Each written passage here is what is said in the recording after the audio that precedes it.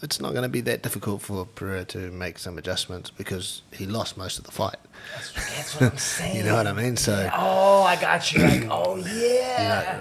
He kind of was. Oh, it was 3-1 on the scorecards, and we felt that we were in a very good position coming into that last round. So, there's a lot of things that Pereira will be trying to improve, and then, of course, we'll be playing that game of like, where do we think Pereira will? What are the areas that Pereira will target and try to make improvements on? And then we're taking all these shots at what we think he'll do, how we think he'll adjust, and we're looking back through tape and we're trying to find out.